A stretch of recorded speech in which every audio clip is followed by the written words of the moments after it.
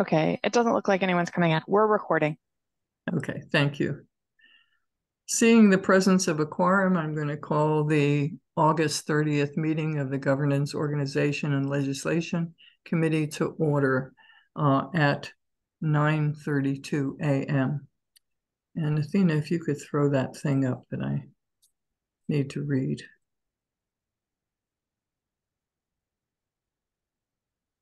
Pursuant to that one.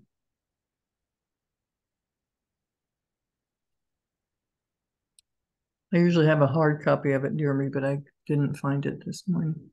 Okay, thank you very much. Pursuant to Chapter 20 of the Acts of 2021, extended by Chapter 22 and 107 of the Acts of 2022, and extended by Chapter 2 of the Acts of 2023, this meeting will be conducted via remote means. Members of the public who wish to access the meeting may do so via Zoom or by telephone.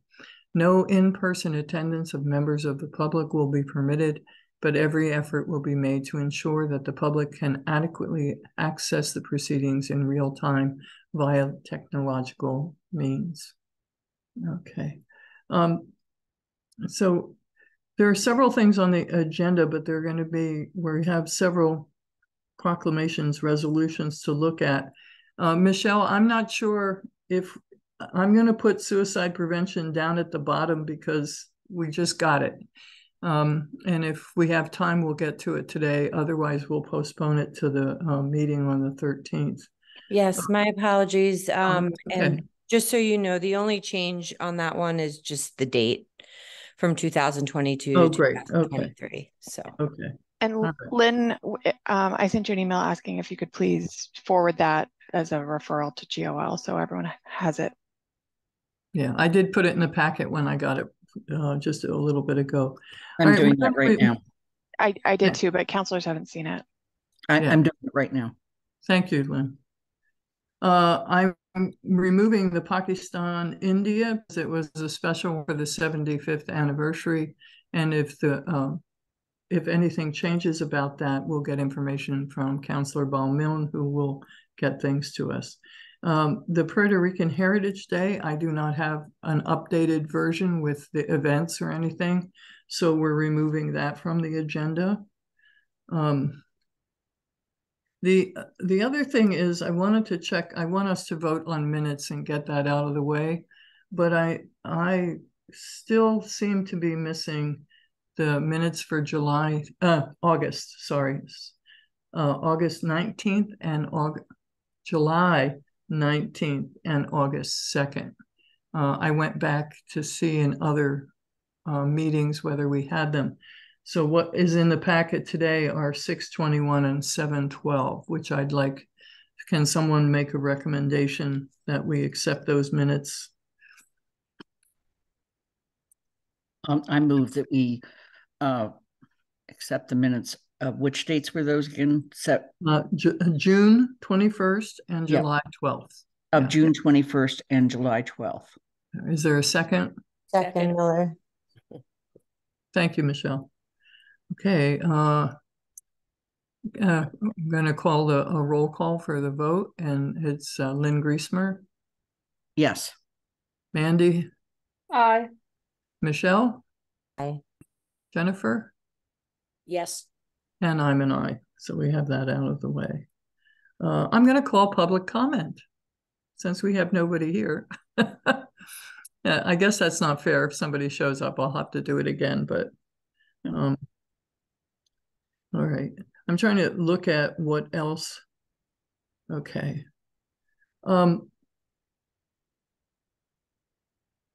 Okay. I want to get to the bylaws that were referred to us. I've gotten nothing back from the town manager in quite a while, so there's nothing to do with those right now. But there are several bylaws that don't need any action. It was either taken previously by the council or no action is necessary because after a legal review, they were found to be fine. And one of those is 3.7 about licenses and permits. Let me see. The Special Board of Appeals was established, so there's no action. 3.36 soliciting. Again, that was reviewed in 2022 by KP Law. And the 3.51, the zero energy, I contacted the relevant people and there was no action required on those. So I don't know exactly whether we have to have a formal removal from that list or we just stop looking at them. If somebody can fill me in on that in just a second. Nuisance House has been sent to CRC and we're working on it.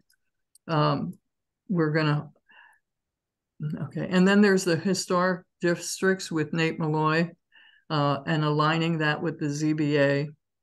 It's interesting to me because that feels like so minor, and part of me just wants to say, is it important for us to deal with, or can we remove it? But so I'd like to get the list, at least on our end, as cleaned up as possible. The animal regulations relating to animal, that could be, until we hear from Carol, I'd like to keep that in play. How are people doing with that, those suggestions? Do we need to, Lynn or Mandy Jo, or Athena, need to bring back to council bylaws that we're taking no action on, like the net zero energy, et cetera, or we just stop looking at them? I'm not sure what the procedure is. Mandy and then Jennifer. So in the past, GOL has just voted a recommendation that the council take no action, and then it gets reported, and the council doesn't have to do anything with that. If someone disagrees, they could ask the president to put it on the agenda, but it at least documents GOL's opinion. Okay. Jennifer, did you want to? I can't hear you. You're muted. I was going to say what Mandy said. Okay. Basically. So Mandy, you going to make a motion? Pat, I'm looking for the solar. Did you put that on the agenda? Net zero. Net zero? The solar bylaw? No, net zero. 3.51, zero energy, net zero. That's not on the agenda. It's in that group. Maybe I'm calling it the wrong thing. It's in the group that, hold on. I think what Athena's saying is you listed specific ones on the agenda, and that's not listed. Oh, poop. It is in the packet, is it? And it is part of this bylaw review. We can't deal with it at all, really? I will trust your judgment, Athena. It's just annoying. Not annoying to me that I forgot to put it in there. And that might, I'm trying to see if I've skipped anything else where there was no action. I don't think so. Yeah. So what should I be doing with that?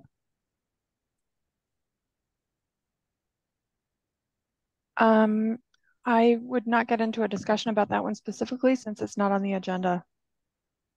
Okay. Now, here's the thing. I don't think we need to have a discussion about it, but can we vote to recommend that the council take no action? I don't think you should take action on it since it wasn't on the agenda. Not even, okay. Okay.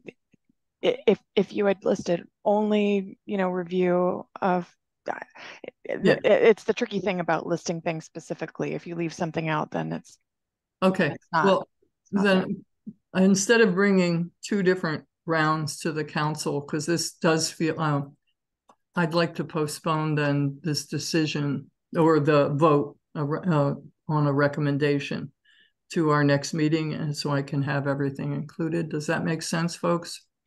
I would say we just deal with these now and then put on the next meeting the other one. You can report them all at once, but we're here. We might as well just make the vote.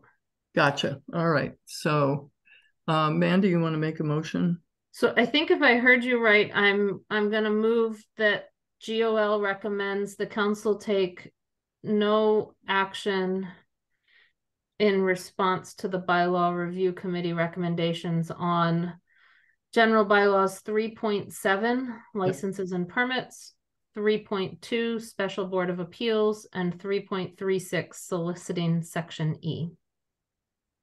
Okay. Second. Okay, let's do a vote on that. Mandy, thanks for stating it so well. Mandy Jo Hanneke?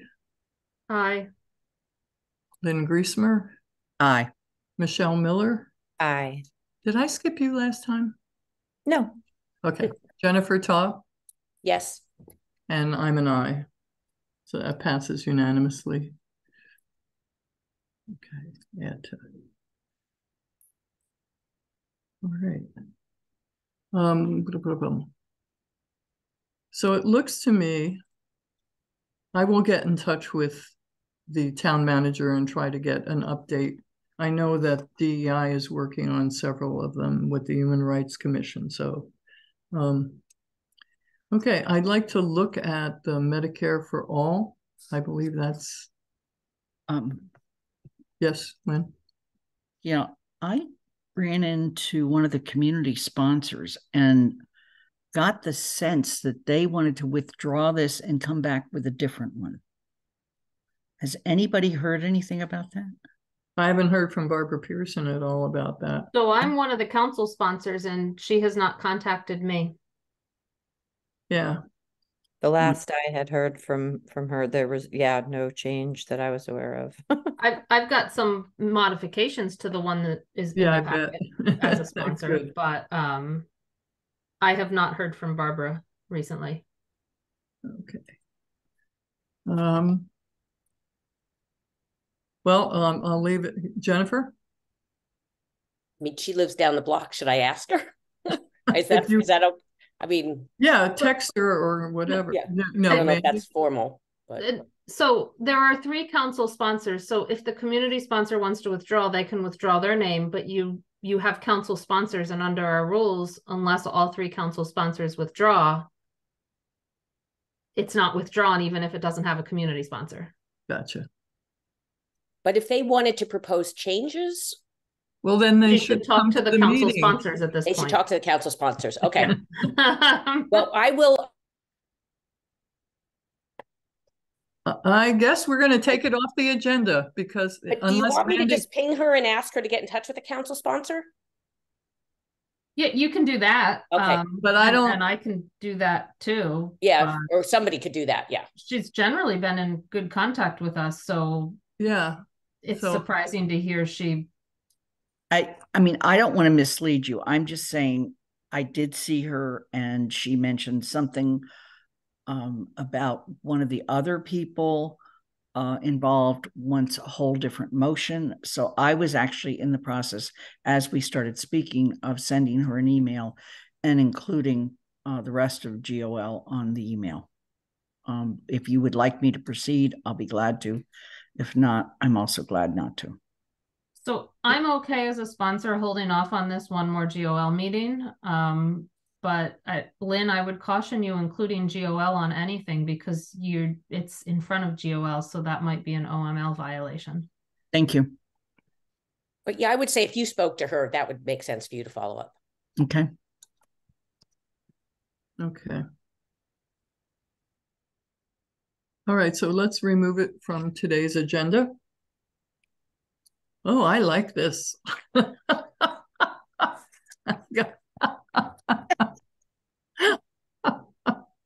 Only way to hold a meeting. Yeah, get rid of everything. Well, I do want to hold the time starting at 10:30 so Anna can join us about the reproductive and gender bylaw that she and Mandy are proposing. So, and I said I would do that, so I'm going to do that. And I guess we're ready then to go, unless there's something on the agenda I'm missing. We're ready to go back to the rules of procedure. Michelle, I just saw your hand up. I'm sorry. Yes. Would you be willing to take the suicide prevention at this time? Or would you prefer to wait until next? No, that's fine if it really is just a date change. It's just that, yeah, that's all that Athena, I don't take a minute to look at it. Can we do that, Athena? It is on the agenda, but I don't know. Okay. Lynn, Is that all right, Athena? would you just send that email, Lynn? It's on the Yes. agenda, so I So even though just we think got it in the it ought to be packet, sent to counselors as a referral to GOL. Okay. Oh, right, Lynn has it. Got it. I sent it to you, Lynn. Yeah. I got it. Thank you. Yeah, then go ahead. I'll pull it up. Okay. One question I have, in 2020. Is there any, Michelle, I have a question on the 3rd whereas. Sure. Is there any updated figure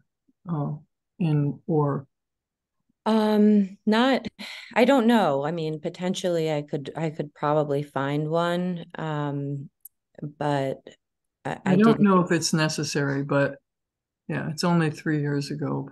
But yeah, I mean, there probably is an updated figure, but when I did it last year, this was the earliest one that I could find. Okay, great. Thank you. Well, unless somebody is seeing something that I'm not noticing in my very quick read. Now will be resolved. Why is that?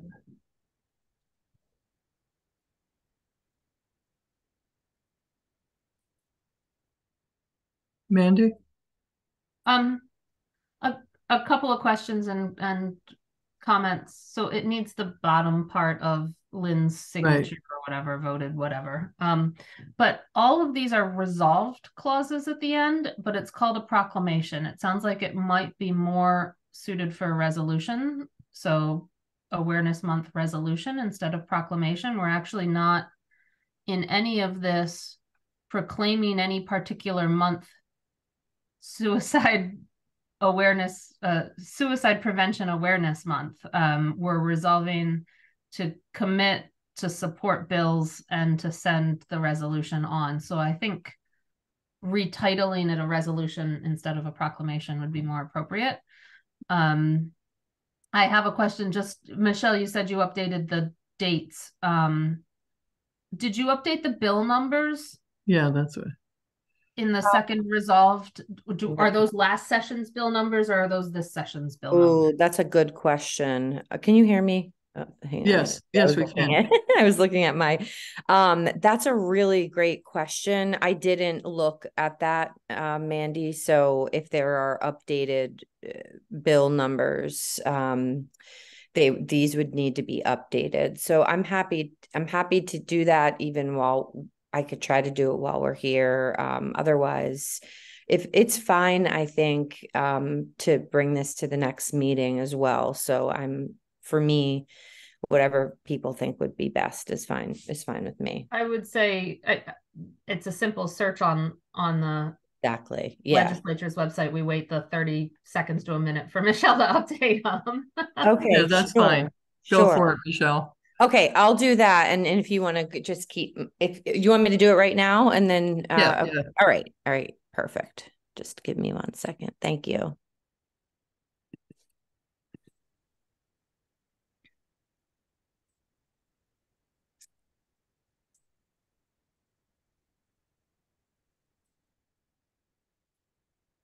Was there consensus about changing it to a resolution? It's fine with me. How would you like that worded? Do you want to just change this one word or? I guess. I don't know, Mandy, you're good with that. Should it be a resolution in support? I think just changing the word is fine. Michelle's got last say as sponsor. Yeah. I hate that it's spam. Actually, I was thinking of suggesting getting rid of the acronym. Yeah, yeah. I don't think it's used anywhere else.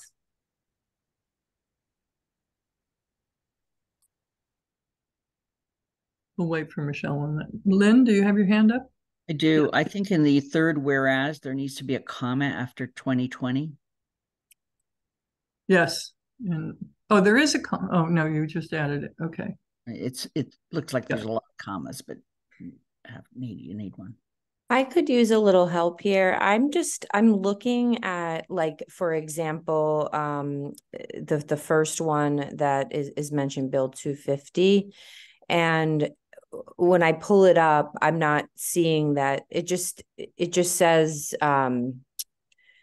that Bill S-250, no further, it's in the Senate, but like no further action has been taken on it. So Michelle, let me see if I can help you, since I do a lot of searching on state. Thank you. Thank you. I really appreciate it. I have pulled up the masslegislature.gov page on this one, but I'm not finding. There are similar bills, that we see here, but they're not. And see, that's a lot of times. Let me just keep looking, and other people go ahead and do what they need to do. And then Bill H2081. Yeah, I mean, there are many bills in the current session. They're not going to be under that number. You just have to search for the title. Right. Because the title probably didn't change. But there's a lot that have suicide prevention in their title. I see. Okay, I for some reason thought that maybe it would, like, on that history page take you to the next one, but I see what you're saying. Yeah. Okay, so yeah, you've got a ton in the House and yes. Senate. So maybe this is worth, I don't know, maybe this means a lot to me, and I just failed to get it with everything going on, and to you all in time. Yeah. So, why don't I, if it's okay, just figure that all out, what bills are there, and then bring it back for the next meeting, if that's okay. That's fine. Michelle, just let me mention that the bills that I would look at now are House 1548. Okay, I'm getting the okay, 1548. And Senate 973. Okay. Because in that, both of them are kind of the broad bills, and then the other bills are things about things like signage related to public health. So there's a lot there. Yeah, and with what Mandy pointed out about this being more of a resolution, I think I'm even more motivated to, like, look at that more closely. So thank you, Michelle. Thank you for the time. Yeah. Michelle, I'll send you this track change version with the edits that the committee's made so far, so that you can work from that. That would be awesome. Thanks a lot. And before we leave, is there anything else that anybody saw that needs changing, like spam or the comma?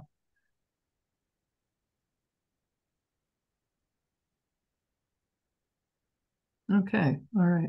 The signage at the bottom and the letterhead. Yeah, yeah. I mean, one of the options is, in fact, to waive that we recommend, and then put it on the agenda for the 11th.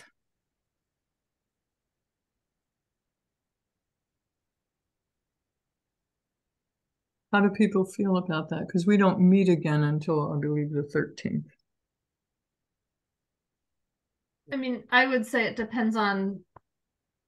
I don't have a problem waiving. I just don't want to put that pressure on Michelle to get it done by the 11th if she's looking at redoing it. And if it is done by the 11th, I don't think we have to vote to recommend waiver, right? But if it's not, it could come back on the 13th to GOL. We don't have to vote to recommend waiver. The council would have to vote to waive, but Lynn does that all the time based on her duty as president to decide whether it should be on or not. I would leave it up to Michelle, not to add pressure of, like, we're going to recommend so that it gets on there. But no, I would suggest that, Michelle, if you can find the right bills that you want listed here, and you can get it to Athena and I by next Wednesday, we can put the waiver on the consent agenda and the resolution. Okay? Perfect. Thank you. Jennifer, I saw your hand pop up. No, I was just thinking that we meet a second time in September. So even if Michelle didn't make the 11th, right, Yeah, but it's kind of late in Yeah. September and it's the month of September. So the earlier, I think, the better. But yeah, here you go. Yeah. And I don't think there's that much that's going to be changed. There may be additions or something, but okay. All right, then I guess we're ready to move on to rules of procedure. And as again, wherever we are in that discussion, I'm going to break it off when Anna joins us. And then we'll go to the reproductive care. Mandy? I just have a question, and this is, there's also the charter the charter review committee. Oh, right. Charge, we should and I didn't know that first. Which one we're giving up today. I don't care which one, but it was the intention to let's look at the charter review. Yes, I think let's do that.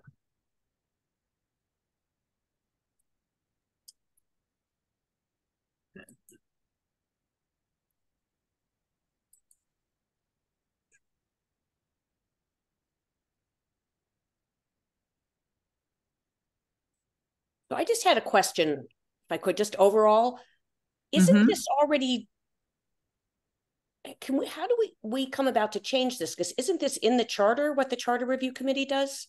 That was just, I mean, just for clarification, I was wondering about that. The actual language that's in the charter is in this charge.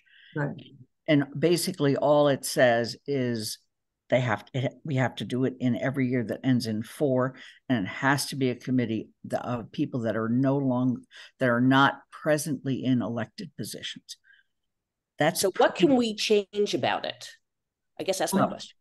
This is where I'm also going to talk with, ask Mandy Jo to chime in, but I spent a fair amount of time on the phone with the man from the Collins Institute who advised the Charter Commission when they were doing this.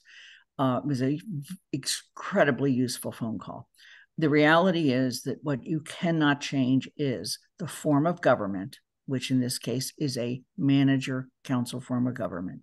You cannot change the number of counselors, and you can't change the length of our terms. Too bad.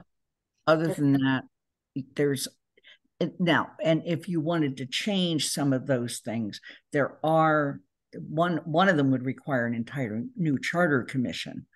But beyond that, there are ways to file certain bills that you can change some things as well. Mandy Jo? I'm calling on Mandy Jo because she really. That's fine, Lynn. I don't have any reason. I like working that way, so don't worry about it. Mandy? So I think Jennifer's question was what can we say in a charge, right? Like, isn't the charge is set out in the charter? And it's not really set out in the charter. The background part of this draft quotes basically the entire charter section of section 9.6. And as you see, it just says the council establishes a special committee for a review of the charter. And so beyond the charge requiring a review of the charter, we can add stuff of what they want to do or not, but the charge has to require a review of the charter. But we can say you need to do public outreach if we want it specifically titled in there, but we can't remove review of the charter, and we can't change the 1-year deadline. It says, not holding elective office. So we can't allow a composition that would say one current town councilor, because that would violate the charter. So we have to comply with that background section, but beyond that, the town council makes the committee so it can do other things. And I just want to say, I sent a whole lot of recommended changes off to Athena and Pat. And I will go through them here, but Athena does have a track change version as we talk about it if she wants to do it, but I understand why it's not in the packet and not put up. If it's okay with everyone, we can I can bring that up and we can work from that. I just wanted to make sure that that's. I think that would be most efficient, but before that, Michelle? Yeah, just a quick, more general question. So like these criteria that are listed, like having had previous Amherst Charter Commission experience, knowledge of the town of Amherst departments and services, Lynn, did you just add those as criteria? They didn't come from anywhere. Okay, so we can either include, not include, we can add to. Okay, great. My goal was to get something out so we could start the conversation so we could get it done. The only thing we can't change in composition is that they have to be voters not holding elective office when appointed. Right. So unfortunately, because of the way the charter is written, we can't have non-voters on this committee, and we regularly probably appoint non-voters to committees in town, but this is not one where we can do that. Yeah, and so school committee and town council are off the table, but committee members, say in the housing trust or the AHR, reparations committee could be on this. That's Jennifer? Under name. Go ahead, Lynn, and then Jennifer. I'm sorry, just very quick. I didn't catch this before I sent it off. Under name, it should say Charter Review Committee. That's the word that's used in the in the rules in our charter. So do we want to do 2024 Charter Review Committee? That makes sense here, so that it's, because there will be future ones. Works for me.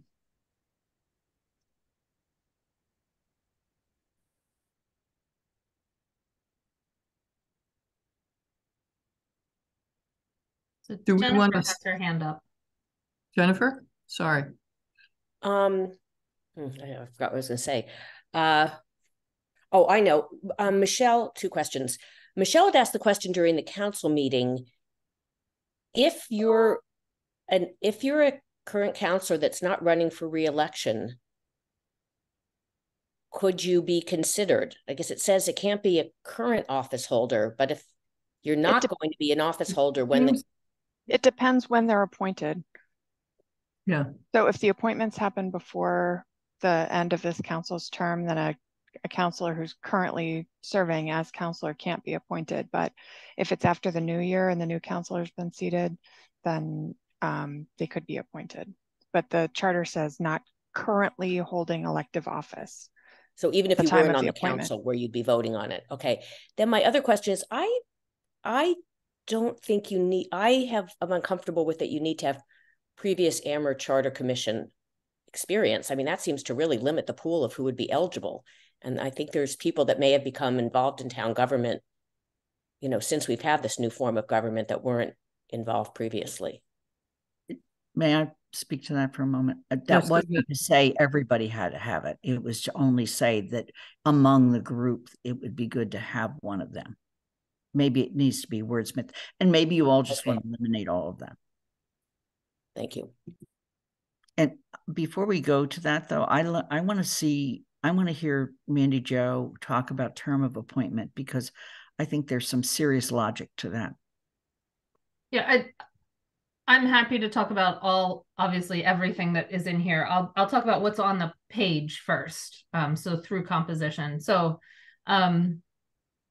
the legal reference is also the charter. So I added the charter sections in there. The term of appointment, the January 1, I put the comment in of we could consider a different date. That's something that I think we as a GOL need to talk about for exactly what I think Jennifer and Michelle have asked, which is current counselors who may not be elected, whether they're running or not, right? Who may not be in the next term. Would we want to be able to consider them for appointment? And if so, the appointment date can't be January 1, right? Because we're all still there. And then the next question I have that I wanted to talk about with that is it better for us as a council to adopt the charge and then leave the next council to actually do the interviewing and appointing? We just have to get those appointed by the end of 2024, and then and so I think it's good for us to adopt a charge, but I'm worried that it might be better for the next council to do the appointments, do the interviews, do the appointments, make the appointments, because that's the council that's getting the report. in theory, unless they extend well beyond their own term, right? They have the opportunity to extend by the charter. But, you know, and so I think we need to talk about that. And then the other half of that term of appointment is, we don't know, because there's that extension possibility. 1 year is not necessarily, if we put 1 year in there, the council, if the committee seeks extension of the report deadline, which they have the right to under the charter, the council would then have to vote to extend their terms. And so if we put the term of appointment in the charter, in this charge as through the presentation of the final report, I think the council would eliminate a potential need to extend terms and one more vote. And then the composition, I didn't touch the composition, but that doesn't mean I like it as it is. I just thought we would talk about that completely.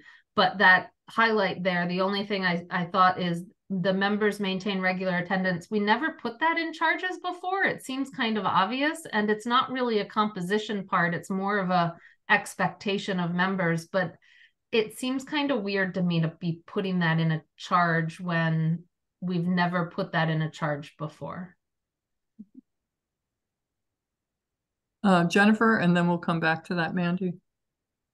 Yeah, I was thinking that also, if the next council should actually do the interviewing and appointments, I think, and not for this reason, but with the school appointments, do we have time to do this? You know, there's only like 3 months left of the, yeah. We'll be meeting on weekends. Oh, that's okay. I think that we should change the start date and term of appointment ASAP. Lynn? I like the change. I really do. And I think an April 1st is a good target. And let's also remember that the next council, even if we adopt this charge, they can always bring it back and change it again before they go out. As long as the work starts in 2024, we're okay. Right. And I'm assuming that's calendar year, not fiscal year. Am I wrong or right about that? Because it's the year ending in 4. Yeah. Yeah, you're right. Yeah. And do we want to look at criteria right now in terms of composition? Are there suggestions there?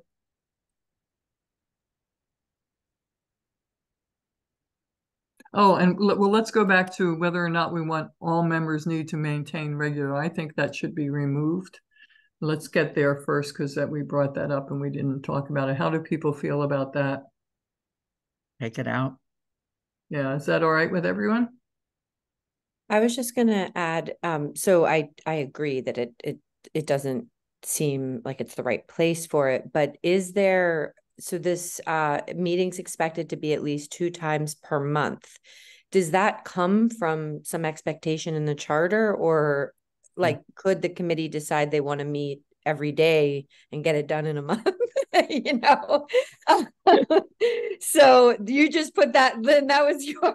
I threw it out there. I will tell you that the gentleman from the Collins Institute did share with me several other charter charges, and particularly one that he shared was one that they're consulting with right now, and that's Framingham. And I don't know where I picked up some of this. I picked up from them. Okay. So I'm fine taking it out. Mandy? Oh, I would be fine. Obviously, I'm fine taking it out. I kind of suggested it. 2 times per month is probably likely, in order to get this done, the least they'll have to do, given my experience on the 18-month charter commission. Although they get extensions, so they might choose 2 a month and then to just ask the council for an extension. But I actually wanted to bring up something else. Go ahead. Which is the number of voting members. I don't think I'm not seeing that 9 is required by the charter. Nope. And so do we want to talk about the appropriate number? I will say 9 sounds logical. At the same time, I'm worried that we won't have even 9 people apply, but maybe we'll have 20. I don't know. But I just thought I'd bring that up, that we don't have to accept 9. And so I'd love to hear other members and what their thoughts are with 9, 7, 11, pick a number, right? What are people's thoughts? Jennifer? I like 9. I think it means there could be a real good cross-section of the community. I actually think there are going to be applicants. I think there's a lot of interest in looking at the charter, so I'm optimistic about that. Okay. Michelle? Thank you. Is there could we put in 9 or 11? Like, does it have to be one number now for the charge, or could, based on, you know, the amount of applicants, could it be determined? I think 9 for a committee, it feels like a lot of people, but for this, it makes sense that we would have that amount of people. But is there like any limitation on leaving that more open until we have a better sense, or does that sort of set up a weird precedent? It feels a little odd to me, Michelle. Yeah. Because what if we have 30 people apply? Yeah. Do we want all of a sudden to stick with 11, or go to 27, or right? and I'm really trying to figure out efficiency. The other thing is, I think that because of what can't be changed, a lot of the energy around the charter has to do with number of counselors and length of terms and even the form of government. And those are things that this committee cannot deal with. So I don't know. I feel funny about saying 9 to 11. I would rather have 9, and then if there's an intense amount of interest, the new council can say, oh, let's have 12 or 13 or whatever. I don't know. Lynn, and then Athena. Athena has her hand up, and I always want to defer to what her wisdom is on this. That's scary. So if the committee's intent is to set this charge up for the next council, it doesn't mean that the charge is set in stone. If the next council sees it and they go, you know, we feel strongly that we want to change this particular section or these words or the composition, then they can go back and do it. They would just go and amend the charge before they make appointments or after they make appointments. So if the intent is to set this up and have it ready for the next council, I would say pick a number. Then my suggestion, I'm going to let you speak, Lynn, but is to stick with 9. Let's make this process for us right now as simple as possible. Lynn? I think I chose 9 because the original Charter Commission had 9. And I think when you start getting to 11, it becomes unwieldy to hold meetings, make sure you have quorums. So again, I think, Pat, you just said it. Let's make it simple. Put it in as 9, see what the next council does. Is that, and people in agreement with that? Yeah. So go, Mandy or anyone else, you have another issue that you're seeing?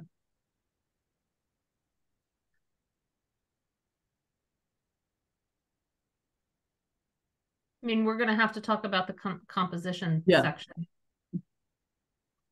So let's do that now.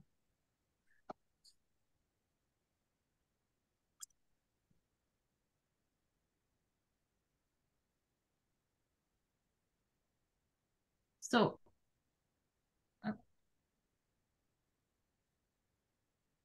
go ahead, who's Michelle and then Mandy? I just wanted to generally say that I appreciate having desired experience in a charge, and I feel that it can also be limiting or appear to be limiting. And so I've struggled with that, like if in terms of our DEI goals and things like that, how do we use that lens when we're considering this composition? I'm wondering, just very quickly looking at this, and it may not address it, but let me see. In addition, the membership shall reflect the diversity of the town of Amherst population. To me, that should be the first 9 residents per charter section, blah, blah, blah. And then immediately go to the membership shall reflect the diversity of the town of Amherst population. I like that. Yeah, I agree. Is that all right with folks? Because that is something that we have to really. It's not an afterthought. It's the first thing. Right. Right. I think if Athena's wondering, we would delete everything starting with the word among to the word in addition, so that it would just be one sentence. Thank you. That just starts with the membership shall reflect. Yeah, and get rid of in addition. And that includes a whole diversity. Oh. Yeah.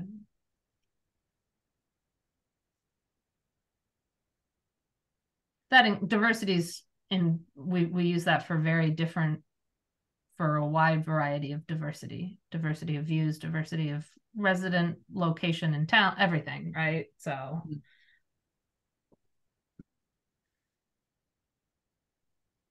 and if people are comfortable with that, let's look at then what we're saying. I'm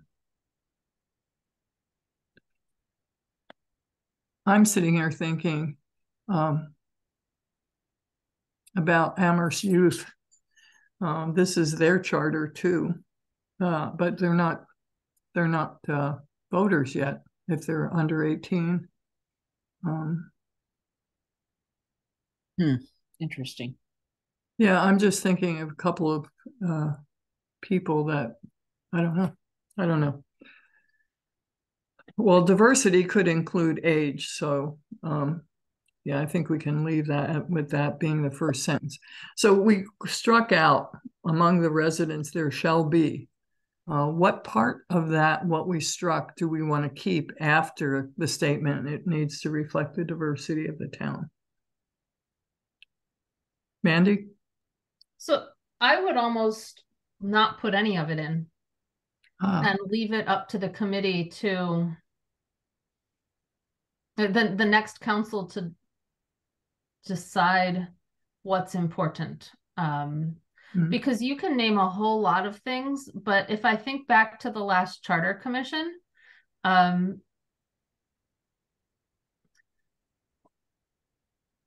there were members on there that had no governmental experience whatsoever, and some that had very little, and some that had a lot in various types of elected positions. You know, and I think, you know, the electorate ended up electing a very diverse, in some manners diverse, and in others you could argue maybe not so diverse, but they did end up electing a diverse set of views and a diverse set of experiences, and trying to set forth and list which ones are most important, I think, is difficult. And so I would just keep it out completely. I feel comfortable with that. Anyone else want to speak to that? Lynn? I'm fine with that. Okay, Jennifer? I agree. Yeah, and I saw you nodding, Michelle, so I think that we can do that. I'm going to step away for half a second, and Jennifer, can you take over for a minute? I'll be right back. Yes. Okay, so are we moving down to background? Yes. First part can't be changed. It's in the charter. Yeah. The town. So there's really the whole first part, unless you want to change lead-in sentences like periodic review of the charter requires that. It's straight out of the charter. Okay, so let's go down to purpose. Or do we want to add? I guess we can add anything. It's in the charter. Is this the end of the charter quote here? Because you have an open quote here. Yes, it is. Thanks. So I'm just going to add the quote marks. You need a period at where you just added. Yeah. I have a random question. This committee will have a budget, so like they could retain a consultant from the Collins Institute? Okay. One has to assume that they will. That's, you know. So I'm not sure it's in the current fiscal year's budget. So it would be up to the council to recommend that the manager include a budget or put it into the council's budget for the year or include it in something. The last charter commission had to actually bring warrant articles forward to town meeting to get its budget to hire a consultant. Okay, so whoever's on finance, Lynn is on finance, make a note to Andy to make a note for our budget guidelines that money should be provided. It would not be available to July 1, but things could be in motion to hire, or we could change the April 1 date to May or June 1. April 1, I actually think is quite tight for a council that's coming in to organize its committees and then set forth advertising and interviews and then get appointments done by the end of March. Is there a staff liaison to this, or that's the idea is to be separate? Right now, I listed the clerk of the town council, and so it's the town manager or a designate. There has to be a staff liaison. There has to. I thought so. Okay. So I think going back to that one, we could actually either designate town manager or ourselves designate clerk of the council, because the town council is the hiring authority for the clerk of the council. So we are allowed to add duties to that. So if we wanted it to be the clerk, I think we can just set forth clerk of the town council. Is that okay with you, Athena? Yep. I've already had a conversation with Paul about that. Okay. And I consulted her, so. Good. Jennifer, you can keep going. Okay, we were at background. No, we're at purpose. I'm sorry.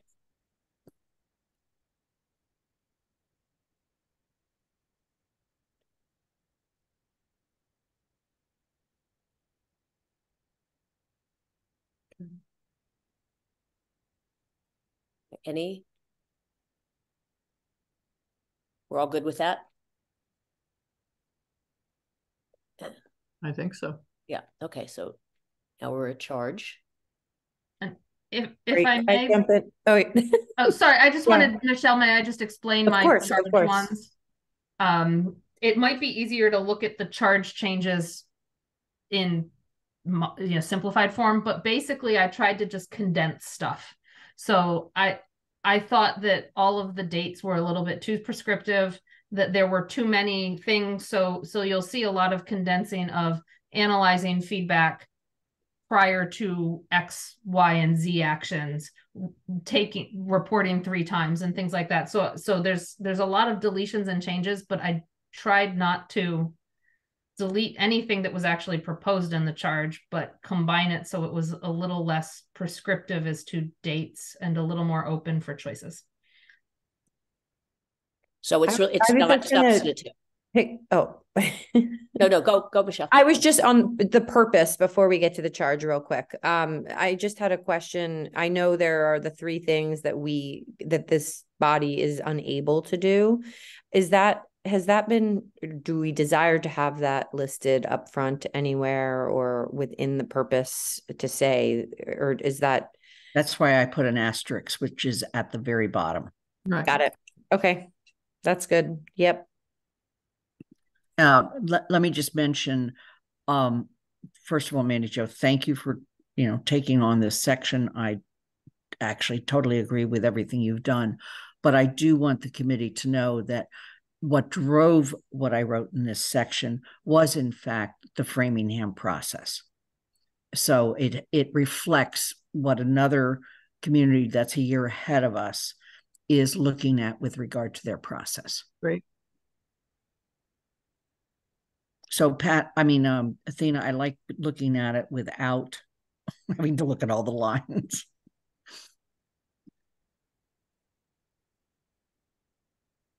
What I really liked about the Framingham process was there was a number of times that there was specific outreach and a way in which the former charter commission that did the charter that we now have did this. They had enormous opportunity for public comment and consultation with different groups, including the seated body of the select board.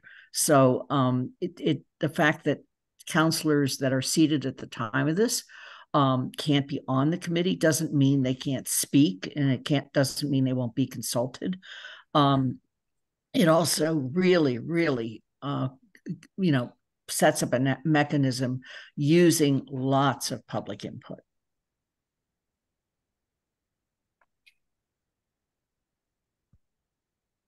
Yeah, I'm totally comfortable with the dates not being there, because then they'd almost formally have to be changed, and, Right. and they're not going to be met. Absolutely. Mm-hmm. Okay, so we should move down to reports. This is picky, real quick on could you scroll back up a little bit, on the committee shall, do we need that too? No, we don't. It's really right. bothering me. It's not picky, you're That's right. GOL's job to be that picky. Good catch, Michelle. I totally missed it. You get the GOL edit award for the time. Yeah. For the day, yeah. Okay. I'm fine with that. I really am. Yeah. Looks great. Yeah. Yeah, I agree. I, Are we at 10:30 now? yeah. I don't know So- if Anna's here, but I don't know. I don't see her. okay. So we can keep going. Oh, and then your asterisk is at the bottom. So We only have Right. one section left, the report section. Yeah, let's finish this up. yeah, let's Yeah, finish it. Okay. please.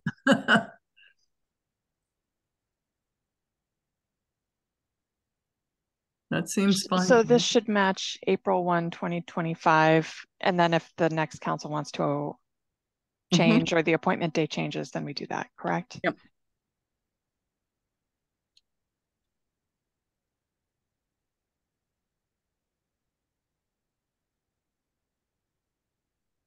And so if we approve, this goes back to the council at the next meeting? Yes. Okay. And based on that, all we would then have to do is approve the charge, and then it sits there until the new council is elected, right? The council, No. the council could also vote on SME status. Yeah. Yeah. I mean, Yes. until the new council is sworn when the in. council adopts the charge. The Well, right. Although it's possible, again, Jennifer, I think you put your finger on it with everything else that the council has to get done between now and then. The other thing that we possibly could do is begin to set up some kind of process whereby people apply. But frankly, I think we've done our job. I agree. If we get this charge finished.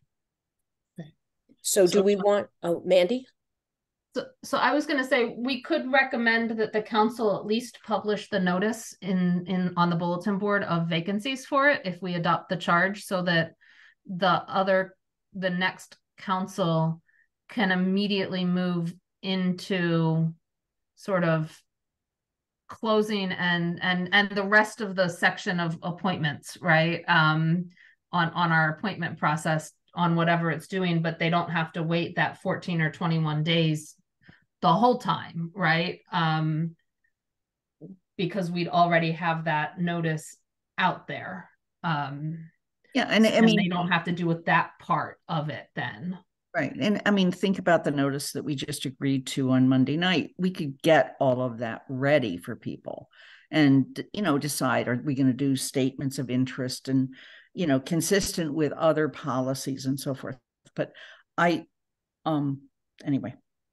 Mandy, I actually think I'd have to look, but the policy the council adopted for multiple member bodies might actually apply to these appointments.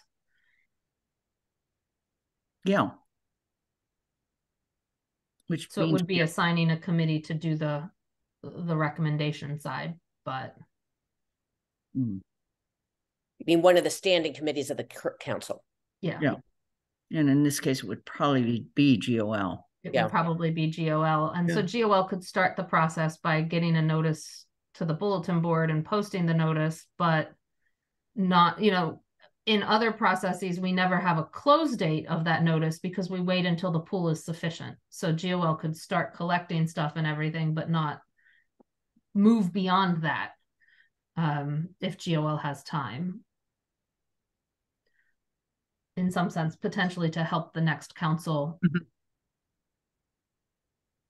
begin the process quicker. So if we approve this today and it goes to the council, does the council have to then formally ask us to do what Mandy just laid out? Or, I mean, do they have to send it back to GOL?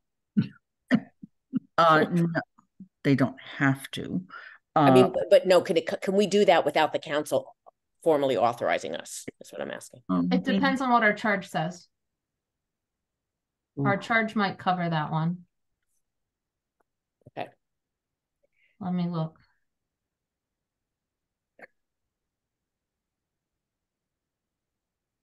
That's sometimes a question I always have with GOL. Does it always have to go to the council before it comes to GOL? GOL is charged with making recommendations to the town council regarding appointments by the town council for non-voting liaisons, non-voting finance committee. No, it lists.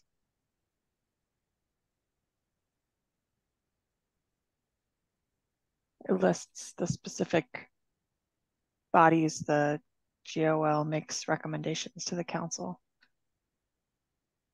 And this isn't one of the listed ones? No. So we would have to, the council will have to vote to charge a committee with making the recommendations. So I can try and craft a multimodal motion here.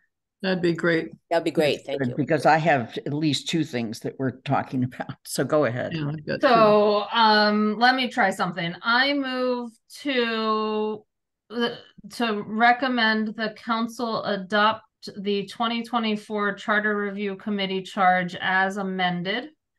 To recommend the council vote the 2024 Charter Review Committee to have SME status, and the council vote to, or recommend the council vote to assign or to charge the GOL committee with making recommendations for appointments to the 2024 Charter Review Committee. Is there a second? Second. DeAngelis. Okay, so we'll move to a vote. I'm just, I should do it alphabetically. Yes. Pat. Aye. Lynn. Aye. Mandy. Aye. Michelle. Aye. And I'm an aye. Yay, we got this done. Yeah. So Athena, we can put this on the agenda for the 11th. And I've made a note, and I hope Athena has too, that FinCom include in its budget guidelines that the FY25 budget include money to support the Charter Review Committee. I do have that. Thank you. Okay. All right. Thank you. Jennifer, you want to keep going? No, I just have a question. If Anna's not here, and it's along the lines of how how items of business proceed from other committees to GOL. So if I can ask it, we had the sponsors of the waste hauler bylaw had a meeting with Paul this week, and then Shalini had a question. We have a timeline. If we have revised bylaw proposed language before the end of the calendar during this council session, can that go directly from TSO to GOL, or does it have to go to the council to GOL? I know this is on the agenda, but she asked if I'd ask this question. So I'd have to go back and look at the charge. Look at the referral. And because Athena, I'm looking at you for this because I believe I was the referral to ask TSO to develop a bylaw. And if it was, then generally that bylaw, that should have also been referred to Finance Committee because of looking at the financial impact of a bylaw. So Athena's looking it up. And then, no, I don't want to go any further because that's not the role of GOL. Yeah, I also just texted Anna to tell her we were getting ready to work.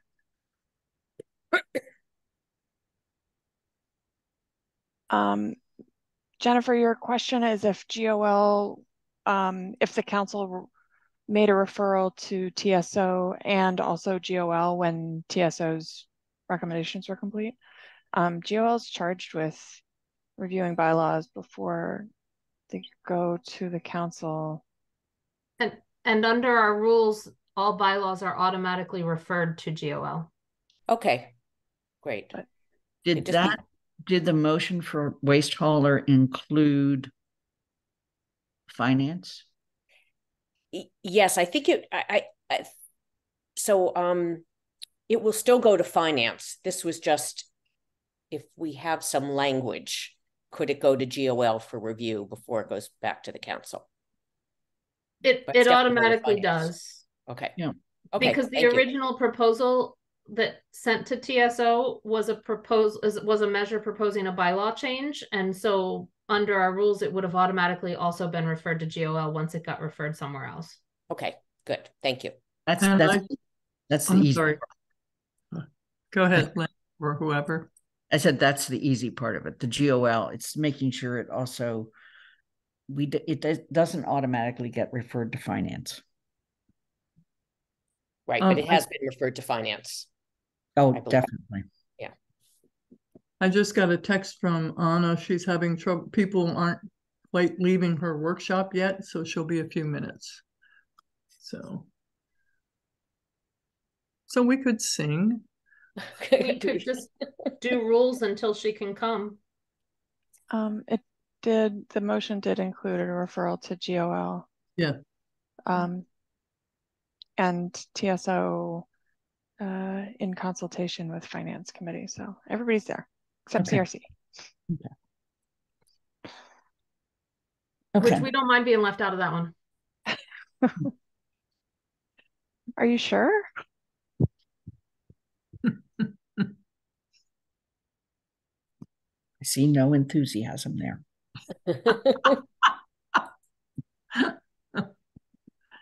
So we can continue the rules of procedure until Anna's available.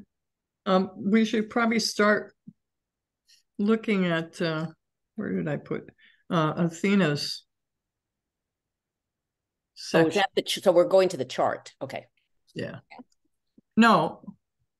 What do you mean going to the chart? No, I'm sorry. I was in the packet. We have clerk of the review bylaw actions. We're not going to. Yeah. No, we're doing rules of procedure, Jennifer. Okay. Oh, I see. Okay. Next item in the packet. Okay. Now, where did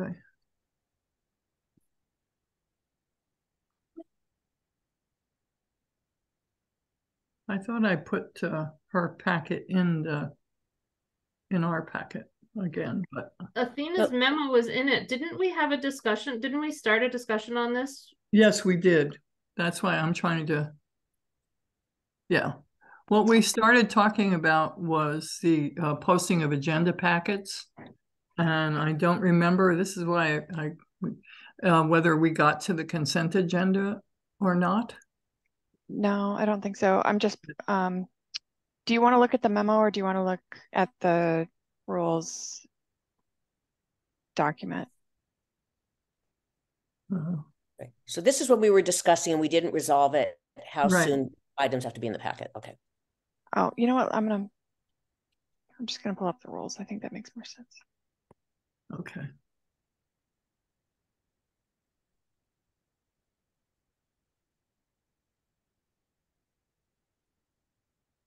And are some of the changes that we made there? This is where the discussion ended, but there was no recommendation at the last meeting. Right.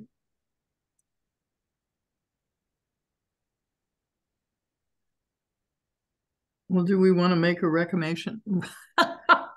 Make a recommendation on section 4.5.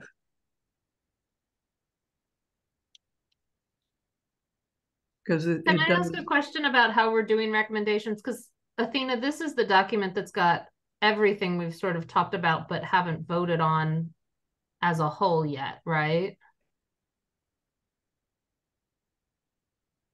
Does it? I thought I took the most recent because we had been working from an old version of the rules. Right. Oh, okay. There weren't recommendations. So I have a different version of the rules with a bunch of edits. This one just has the ones that we're working with right now. It's up to the committee how you want to, sorry about scrolling all over the place. I just didn't know what our plan as GOL was. Are we going to be voting as a package, everything we've been working on, or are we voting things individually? That's what it seems to be evolving to, but I would love some input on that. And I also want to go back to something that we decided, not right now, but I want to go back to public comment because. And Anna is here, Pat. I see. Oh, great. All right. All right. So why don't we move forward with that and come back to this? I'm sorry, Athena, you just were able to pull it up. So, okay. So, well, I'm bring Anna in. Yeah, great.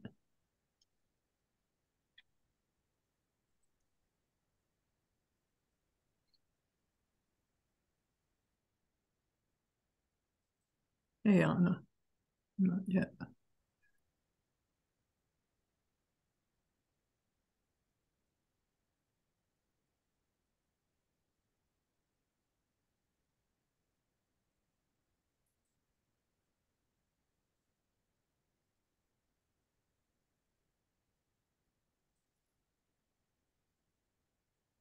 I don't know what's going on. I've tried to.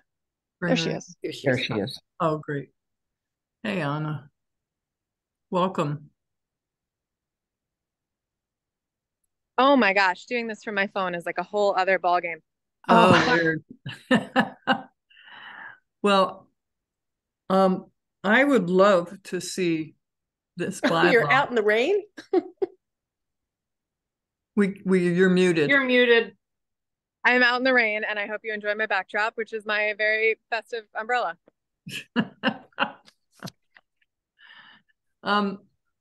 I would love to hear where you and Mandy are on this, and I would like to get this bylaw to council as soon as possible. So, and sure. The last, go ahead.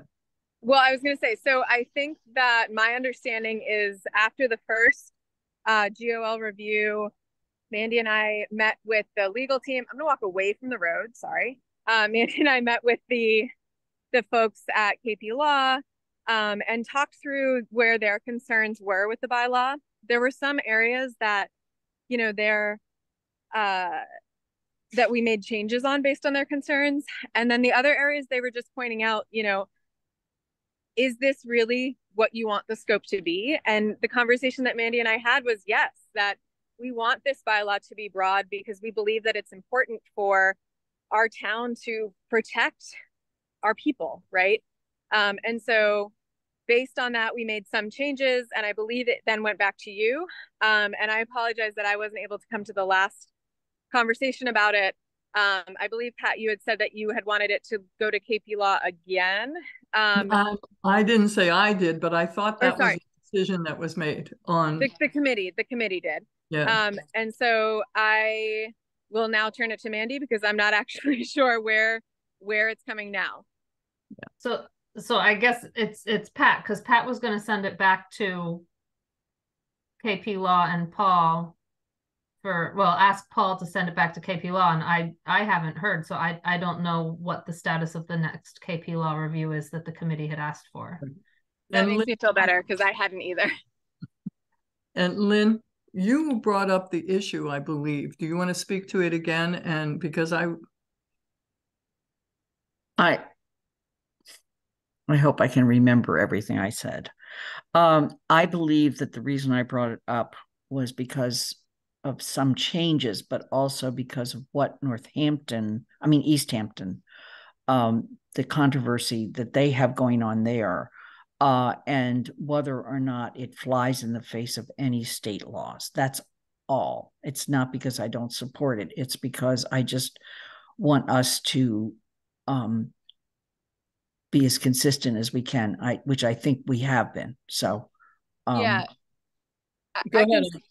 East Hampton's bylaw is about a completely different topic. So East Hampton's bylaw included elements of this, but their bylaw was really about crisis pregnancy centers. That's at the heart of a lot of the controversies that's happening around the state right now.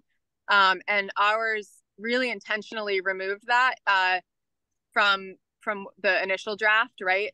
We wanted to pass something and not, and so we separated this out to be about one really important element. And I don't want to understate the importance of fighting back against crisis pregnancy centers, because I do believe that that is absolutely important and we need to do it. But I don't want that fight to delay really important work on access to reproductive and gender affirming care. So we divided them into two for that reason. When we spoke with KP Law, I believe, Mandy, correct me if I'm wrong, we had looked, and by we, I mean Mandy, because I read it and was like, I need a translation. We did not believe that it was in conflict with state law, and that we were cleared there. And then the first part you said, is it state law? Were there other changes, I think? Or were there other changes? The changes that we made in the version that we sent back to GOL, I believe, had reflected what KP Law had recommended. And the changes that we opted not to make, it wasn't that they felt that that was in violation of anything that we had. It was more of just they wanted us to understand that we are creating something that's broad reaching, and we know that, and that's intentional. We believe that this should apply to folks receiving town money, for example, and that shouldn't be only, town employees. It should also be grant recipients or things like that. Mandy, did I miss anything? No, you didn't. KP Law, did have some concerns about the broadness of it, but and lack of some definition of terms. But in general, I think we were able to explain some of that, and in that conversation, some of their concerns of broadness were alleviated. And beyond that, they just said, "Are you sure you want to do it?" Basically. So they couldn't identify anything in particular that was in conflict with state law.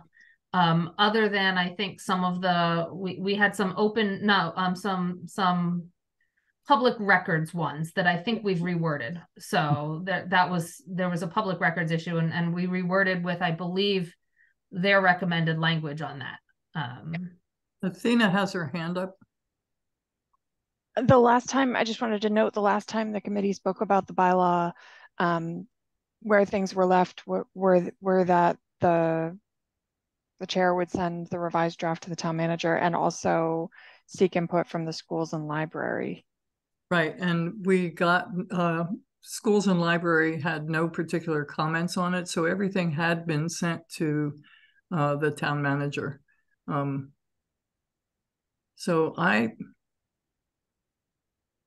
what I'm feeling like is, given that there's this separation of the Pregnancy Crisis Center out of the bylaw, I would like to see us recommend this to town council without, I'm not sure what it is that we want KP Law to look at again. Yeah, I do just want to emphasize, I know that the bylaw that I introduced last year and withdrew, and then the bylaws that were recently vetoed in East Hampton and that are being brought forward in Worcester and Northampton and other areas, that is not this bylaw.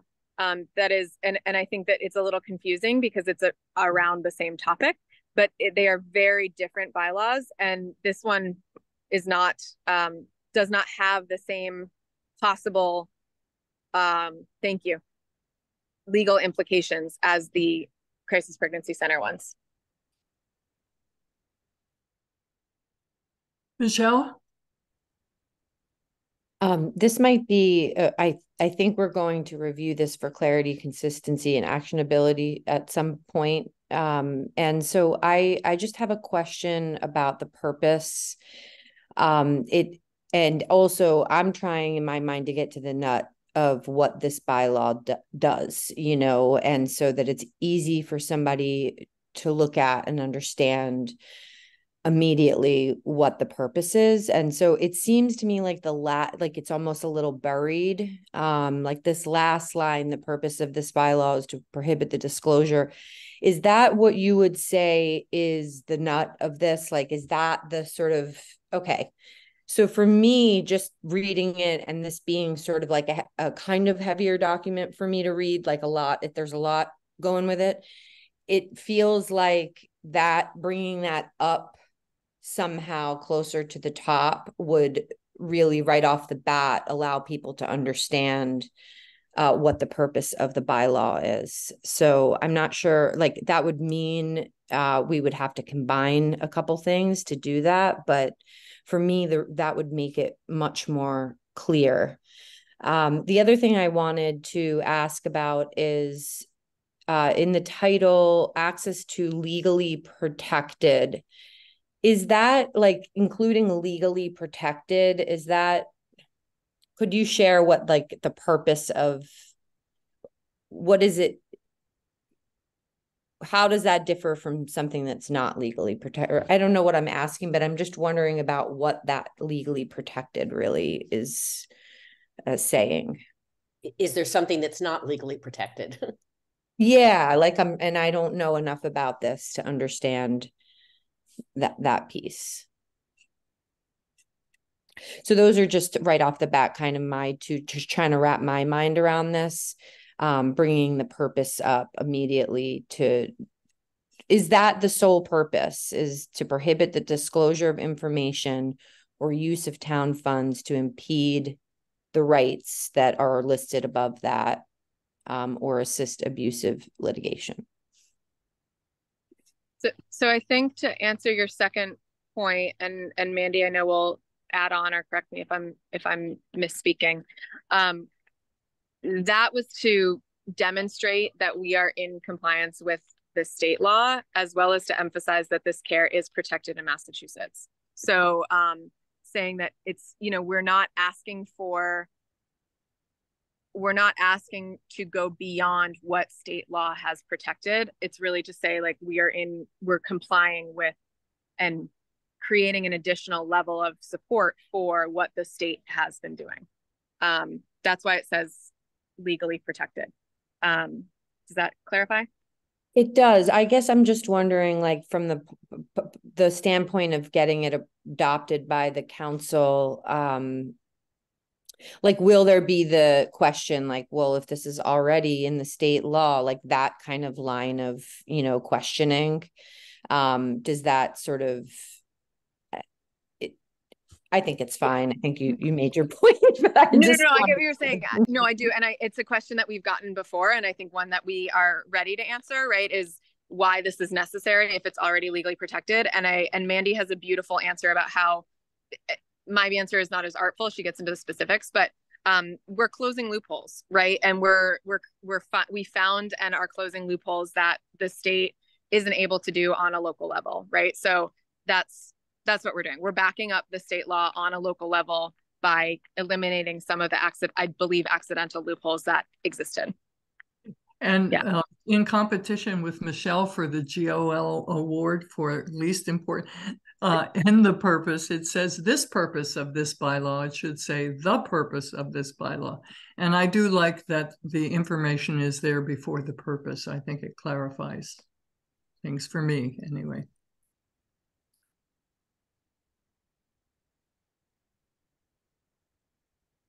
So it's 1-1, Michelle. Sorry. Richard, go ahead. You weren't here for that earlier, Anna. We have a little battle going on. I love it. We can find the smallest correction. Silly errors. Yeah. I love it. Yeah, so I guess Pat, you said you like having the information before saying the purpose of the bylaw, of this bylaw. And so is this sort of like the standard format of a bylaw, or would there ever be another category that would sort of give the background, for example, and then have the purpose? That's such an important nugget there that while I do also like having the background, I just don't want that to get lost or buried. So just something to consider. And I would, if the sponsors would like to respond to that. I believe that what we had, the way it's framed, the way it is to be consistent with our other bylaws. Mandy, do you have any other, am I wrong on that? I'd have to look at the other bylaws. The purpose statement is supposed to be very short, right? And so I can work on rewriting it, which I'm doing now just in case people want it rewritten so that the purpose is front. I think the difficult thing is, Michelle, with rewriting it to put the first 3 sentences last, is that those 3 sentences sort of define what we're prohibiting disclosure of information on.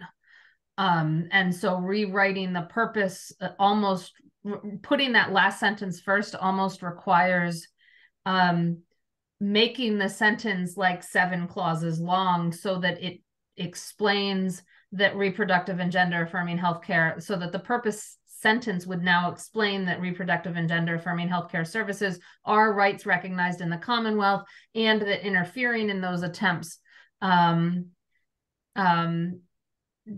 in order to deny access to them violates those rights. And and so it might almost get even more unwieldy, even though in some sense I agree that putting the purpose of as the last sentence of that kind of buries it. To put that first then almost means we're in 1 sentence instead of 4. Is there any value in separating the sentence with a space from the rest of the paragraph? Just visually, would that help? That might, just putting it as a second paragraph. Yeah. Yeah. Create a little white space to just get it. Yeah, absolutely. I think that would help a lot. I'm sorry, I had to step away for a moment. Where do you want the white space? Yes, please. The last sentence of the purpose section. So the sentence that starts the purpose of this bylaw would just be a separate paragraph. There? Yeah. Yeah, but a little more space. Extra space in there too. So an extra return. Yeah. And then you want a space after too, don't you? Yeah. I thought so. How's that, Michelle? That's really great. Yeah, that was a great crafty way to do it. All right. Now, are we going to go through this line by line, or have people already noted sections that they want to address? And again, this is not a substantive review. It's for clarity, consistency, and actionability. I apologize. I have to jump to an 11 o'clock meeting, but please let me know if you need. Thank you all so much. I appreciate your attention on this. Yeah, take care.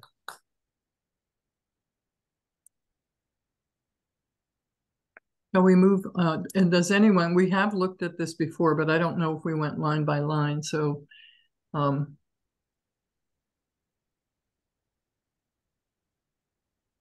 I did not find anything when I did a read through the other day, but that doesn't mean that there's, because I missed the purpose thing until just now. So Michelle?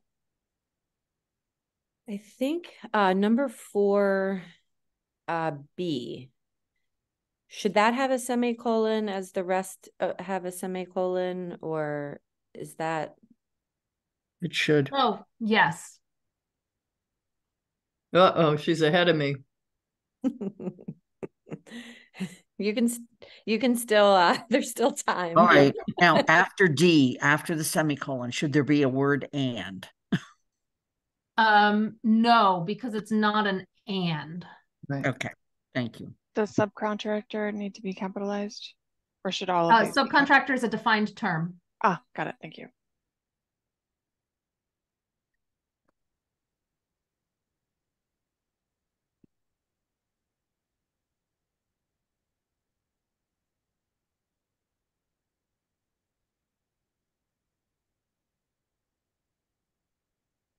I can keep going.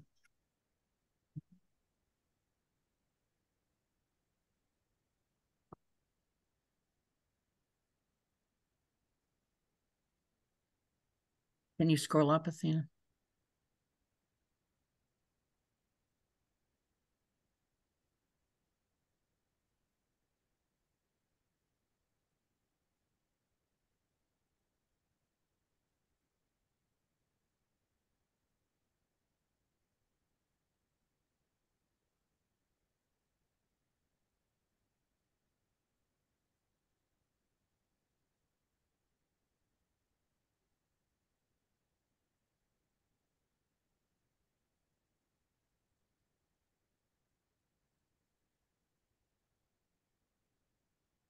I don't want to scroll too fast, so. Yeah. And I just have a quick question. I think I know the answer. Where it says patient's location, we're talking about other people being able to come to Massachusetts to receive care. Yes. Where are you, Pat? Oh heavens, could you scroll down a teeny bit? Where was it? Oh, here. In just above 7, yeah. Regardless of the patient's location. What is that referring to? That's a clarification for me. Yes. So, yeah. So the healthcare activity, the activity needs to occur in the Commonwealth just because of licensing stuff, right? But yes, that is essentially the referral that referring to the issue that there may be people who live in another state that come to Massachusetts and Amherst to receive some health care. Okay. Yeah. Thank you. Thank you. Michelle? Oh, I'm sorry. I didn't, my hand is not raised. So does this mean residents?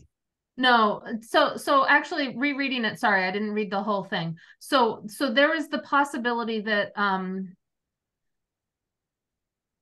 if under Massachusetts law, and this is where I don't know because the state law is changing all the time and the licensing laws, if under Massachusetts law a healthcare provider is allowed to provide telehealth to someone that is not actually located in Massachusetts at the time that telehealth is provided, this would cover them even if they weren't located in Massachusetts at the time the healthcare was provided, as long as it was legally, as long as it's legally provided, right?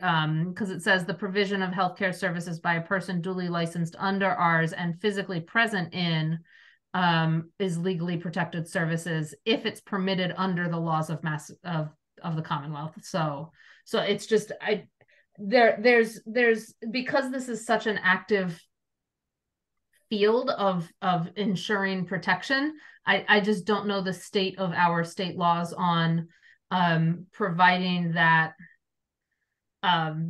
healthcare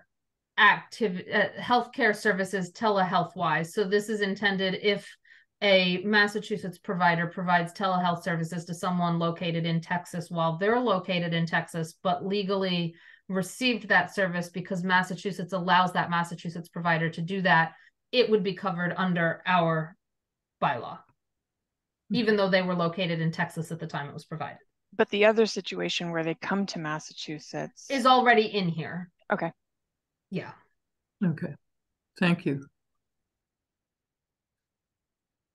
Yeah, I don't think there's any value to, regardless of the patient's residence. I don't think I would want that change. So it doesn't make sense to do location or residence. Oh, No, I think it's location. Okay. Okay.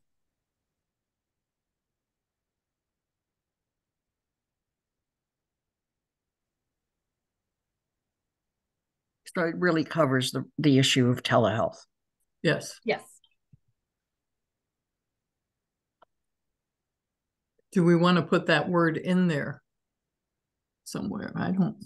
So I would be hesitant to change this definition because it's been pulled from standard recommended definitions. Gotcha.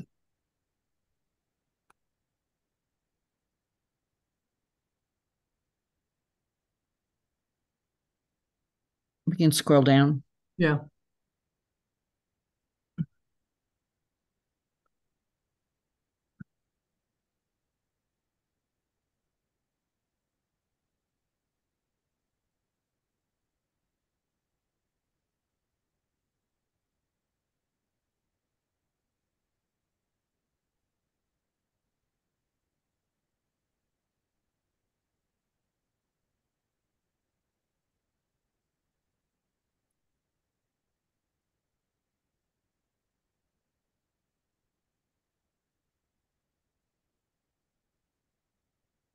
You can scroll.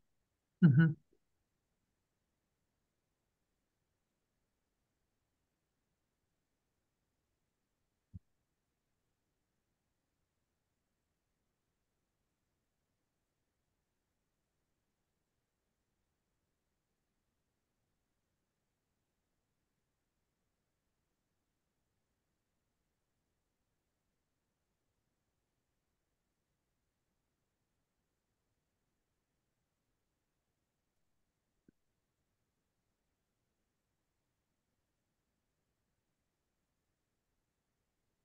Michelle?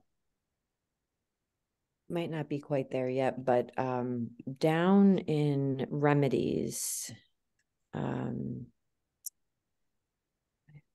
so violations enforcement and remedies. So number 2 is remedies.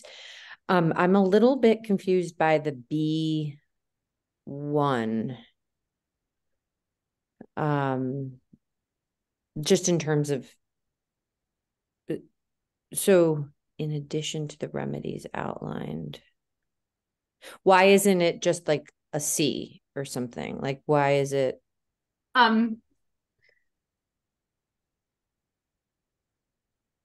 It could probably be reworded better. It was pulled from our TIF bylaw, which I believe had a couple of extra 1, 2, and 3s, or B, C, D, subject directly to contractors. It might be able to, let me see.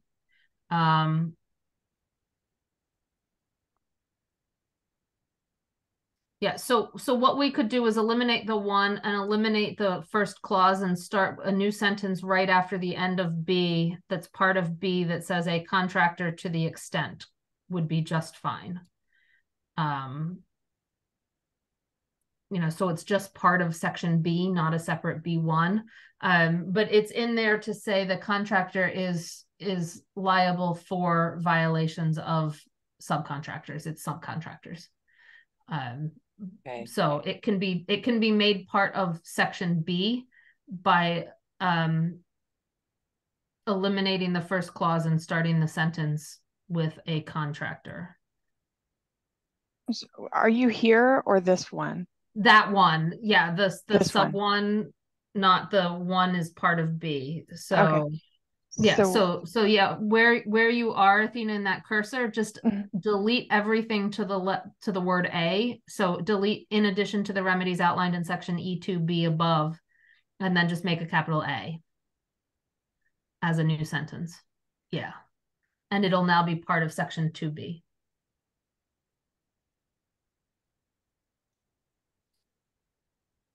Yeah. Like that.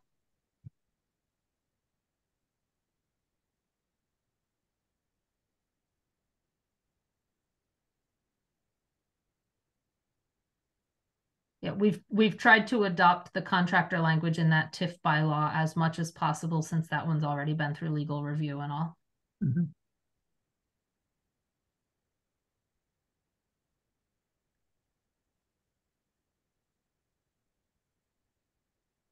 I also think, are we going to add the counselor sponsors to the top of, or no, does that not happen with a bylaw? This is a different animal. Okay. Well, right.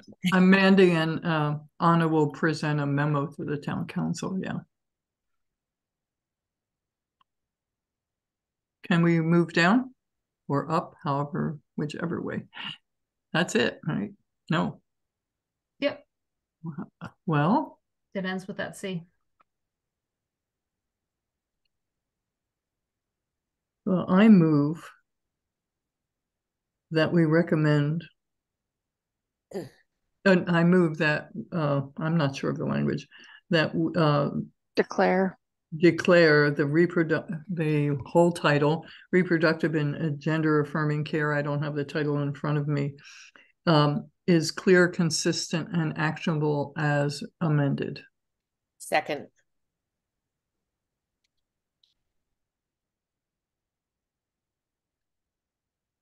And do we have an idea when this will be on the agenda, Lynn?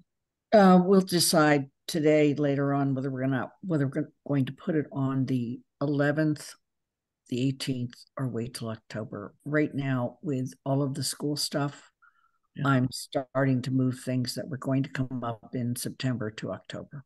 That makes sense. So Lynn, as sponsor, we can't, because it's a bylaw, vote on it on the 18th, even if the first reading's right, the 11th, because it needs 2 weeks on the bulletin board, and we're... Oh, thank you. That's right.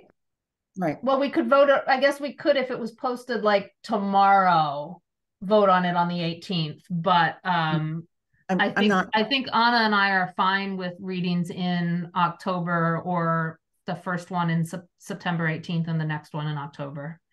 I'd appreciate the opportunity to move it to the October meetings. Yeah. Thank you. Okay. Yeah, that would be fine. Okay. Thank you for your work on this. And Anna also. We have to vote, Pat. Oh, no. I don't do it that way. Okay. Lynn Griesmer? Aye. Andy Johannicki? Aye. Michelle Miller? Aye. Jennifer Taub? Yes. And I'm an aye. I think this is one of the most important things we're going to do in our term. Yeah. Okay. So we have about 15 minutes left of our meeting. So I would, you have a very bizarre look on your face, Athena, like you're in shock. Rude. So I want to check in before we do anything else. I'm trying to save this in the right place. So I'm just, okay, we'll give you a second. That's just, I'm working hard. That's my face. Lynn, you said October 2 and 16 is when you want to see this. Yeah. Thanks. I'm just, we all know why. Yep.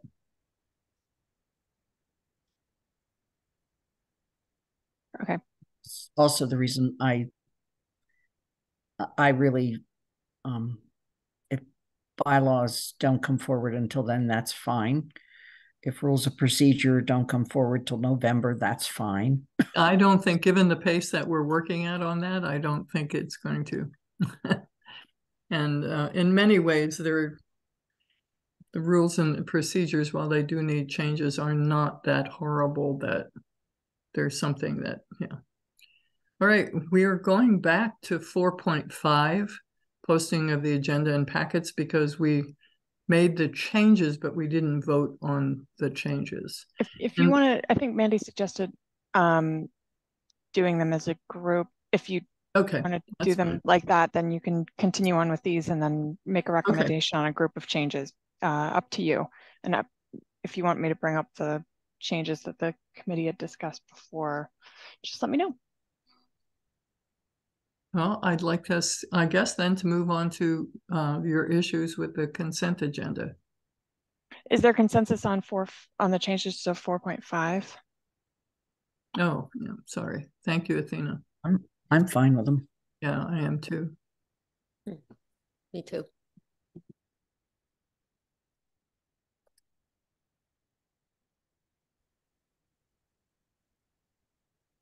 Okay.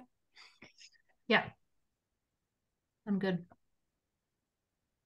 Okay, 4.6. I want to look on consent where it says in the third paragraph, no discussion took place regarding any item beyond this question.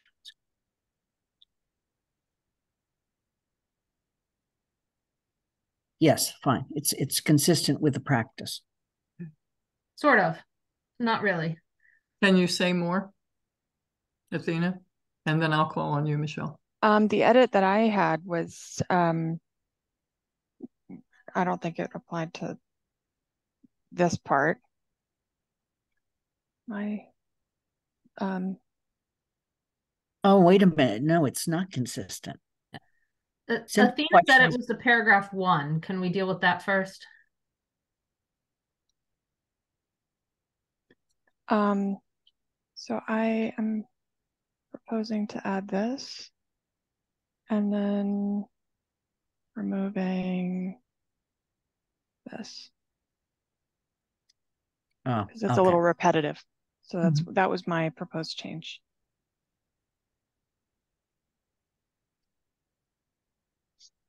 Oh, that's a very good point, Athena, on that one. No, I'm fine with this. Well, I'm going to call on Michelle first. I'm sorry. Need you wait? That's okay. So I think I just wanted to talk about the word non-controversial, because I think that it's my understanding that what gets put on the consent agenda is decided by the council president and clerk, perhaps in combination, depending on what's going on. And so like, I know that means that it's based on the perception of that person or persons.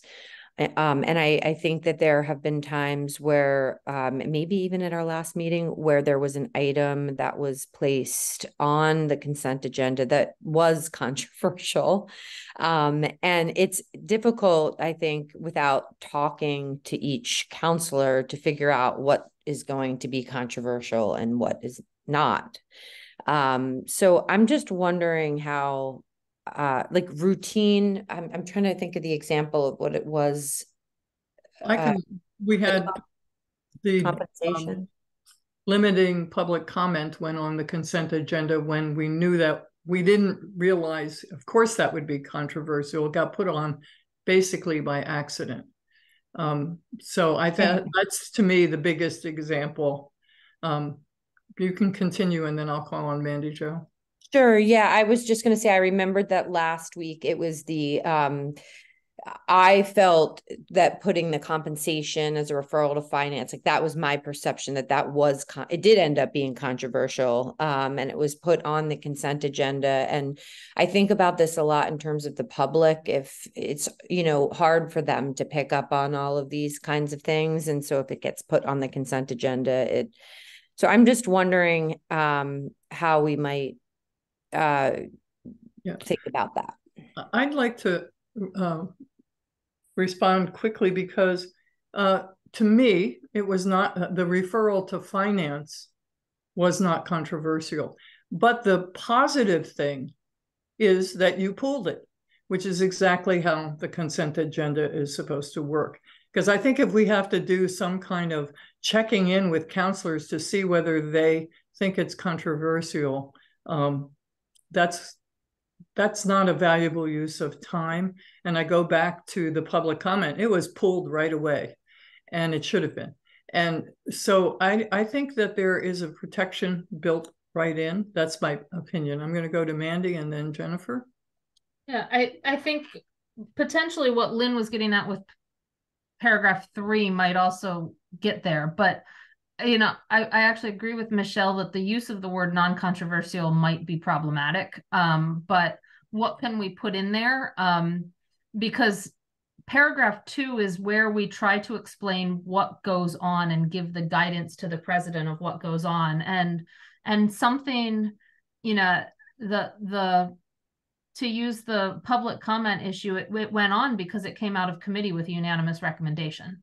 And I do support putting things that come on out of committee with a unanimous recommendation on consent. I also support any counselor removing that from consent, because the whole goal of consent is to try and figure out how much we can do quickly, because there's not a need for conversation, and everyone might vote for it, right? And so could we, what can we use instead of non-controversial, be of routine or potential unanimous votes, or potentially a unanimous vote, or something. Figure out some other wording, because that's sort of the point of it. And when something comes out of committee with a unanimous recommendation, I don't necessarily think it's the president's job to say, well, I don't like it, so I'm not putting it on consent, even though it had unanimous, or I do, so I am. I think it's as other counselors that aren't on that committee to say, you know what, I got to pull this one because I want to talk about it or not. And then I think Lynn's getting to paragraph 3, which we haven't actually been following, because some of these referrals, Lynn's like, let's try and get these motions that have to be by roll call and take a lot of time out. We can still discuss what we want to tell X committee before they consider it. Paragraph 3 in this one doesn't quite fit with how Lynn's been doing it, but I actually support how she's been doing it, because roll call votes take a lot of time. Yeah. Jennifer? I mean, can we just leave it at routine? Because I do think non-controversial can be in the eyes of the beholder. It's just. So can routine. Yeah. Well, it seems a little less. I mean, maybe just routine nature. I don't know. I actually Googled synonyms for controversial, but didn't find any that worked. Lynn? I have to honestly say I've been uncomfortable with the word non-controversial. I do like the way it's been working, and want to make sure when we get down below that we make that consistent with how I've been doing it in the last probably 6 months almost. But I don't know what else to say besides non-controversial, because a simple referral it can be controversial, and it was last week, because but that doesn't, I'm sorry, that doesn't mean somebody can't remove it. So that it works because people they're forced to look at the stuff on the consent and say, is there anything I don't want to vote on under consent? And so it is a judgment call. And I also want to just add to one other thing too, and that is between the time that a committee votes unanimously and the time the consent agenda gets published, something can move from appearing non-controversial to becoming really controversial. And I would say that the issue about public comment was in that category. It does. I'm going to take a minute and then I'll call on you, Michelle, if you don't mind. I feel like I don't have any problem with the non-controversial. I do have some problem with things automatically, if a committee votes unanimously, which we did, that it's automatically put on the consent agenda, because then to me there's no review. Wait, public comment is always controversial. There's no way around that. It always will be, no matter who's on council, who's in the community. So I don't know if I feel as comfortable with, if it's passed a committee unanimously, that it should just be put on consent. That's where I'm stuck. Michelle, then Jennifer, and then Mandy. I'm thinking about myself as a new counselor 2 years ago, and really not understanding necessarily, sort of putting trust in the process that the president went through, and not thinking necessarily about, I assumed, I think for some period of time, that if it was on the consent agenda, that's where it belonged. And so maybe that's bad on me, you know what I mean? That I should have been more aware that this is an item that I don't feel comfortable having go through consent and I can pull it off, but I did, at least for some period in the beginning of my term, I did not do that. So I just want it to be as clear as possible to both the person making that decision about what goes on and to the other counselors, that there should be no assumption that because the president deemed it to be non-controversial, that it won't be, because the president really maybe has a sense with all of our president's experience, but not all presidents may know what will turn out to be controversial or not. And that can change, like Lynn said. Jennifer? Yes, I agree with you, Pat. I'm more uncomfortable with it. I don't think the fact that it came out of committee unanimously should necessarily be a criteria for why it's put on the consent calendar. I just want to say. Mandy? So I was going to say, I worry about just saying routine nature because bylaw amendments are not necessarily routine. So I would want some sort of other, in the first paragraph, some sort of other indication in there, because we have actually done a lot of bylaws on consent. Bylaws require 2 readings. And so that gives the council president, number one, an opportunity after the first reading, even if it came out of committee unanimously, to say, you know what, it's clear this is not a consent agenda item, right? But it's not necessarily considered a routine item that would fall under that. But I think if after the first reading, when not a single counselor's really had a comment and it came out of committee unanimously, it should at least be attempted on consent, right? And if someone decides in that week that they've heard something that they don't want it on consent, that's fine, but I don't see a reason to keep it off of consent. I was going to suggest in the second paragraph with the bylaws in particular, or anything that comes out of a committee, that it says to the full council with unanimous recommendation for approval, it says accept any item having a high level of public interest or controversy. And then it says as determined by the council president. I would actually recommend adding council president or committee chair. Because I know there have been times that I've gone from CRC, I've gone to the president and said, hey, this one's out of CRC. This was its unanimous recommendation, but do not put it on consent. Like where I said, we made it unanimously, but this is not appropriate for consent. And in theory, the president could ignore the committee's chair under this rule and say, I'm still putting it on consent. And so I think we should empower our committee chairs also to allow that recommendation to the president to stand, just to again say, hey, we had 20 months of discussion and yes, we got to unanimous, but I'm positive someone's going to want to talk about it at the council. So don't put it on consent type thing. So I would recommend that sort of add to, actually Athena, it's the sentence before that where or committee chair should go. I think. Yeah, that line. Oh.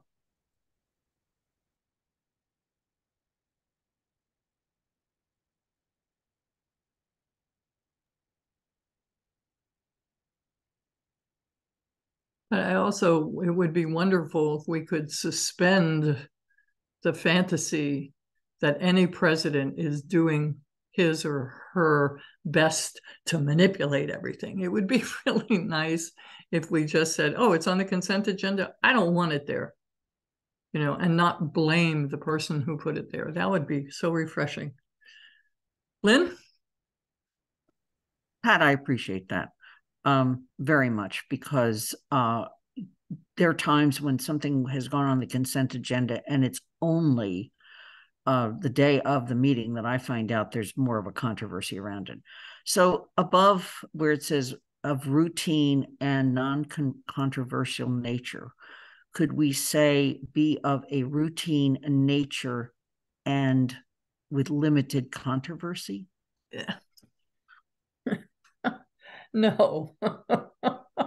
Yeah, I'm also fine just leaving. How do you measure controversy? Damn if I know. Why don't we just leave it the way it is on that one? And I like the suggestion that was made on committee chairs.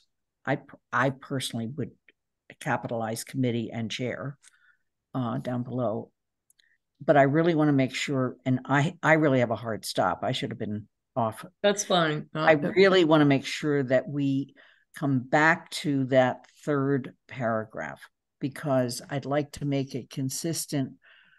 No, we're not going to do it today, but maybe we just highlight it and say begin here. I'd like to make it consistent with do that, please. The practice that we've been doing. Could we just have Athena highlight non-controversial nature up above? I think we can find another word. Great.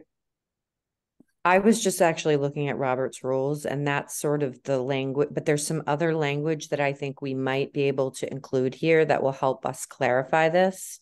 So it will be good to come back to it. Good. Absolutely. All right, then I'm going to call for public comment. Since there are no attendees, there is no need for public comment beyond following the rule. What? Sorry. No, I was just nothing. So with the grand power of chair of the GOL committee, I am calling this meeting. I'm adjourning this Don't meeting. let it go to your head. Oh. Thank you. Take care, everyone. Thank you. Done. Good meeting. Thank you, Athena. And Athena, send me the link again. I've taken more notes than I usually do, but I think thank you very much.